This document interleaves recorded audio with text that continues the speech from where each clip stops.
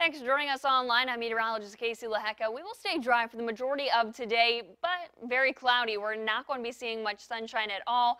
And then we'll start to see some rain moving through. It's going to be light earlier on, and then we'll start to see a little bit more scattered showers around 4 or 5 o'clock, and then some heavy rain moving in around 9, 10, even 11 o'clock by midnight. We are going to see some heavy downpours moving through.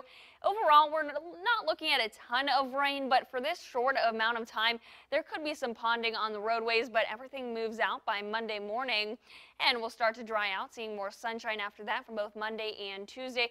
Really, a lot of the week, we'll see a good amount of sunshine, but overall, from this storm system, we could be seeing anywhere from 3/4 of an inch of rain to even over an inch. So it is a heavy amount of rainfall in a short amount of time. 47 will be the high for today, a few scattered showers by 4 p.m.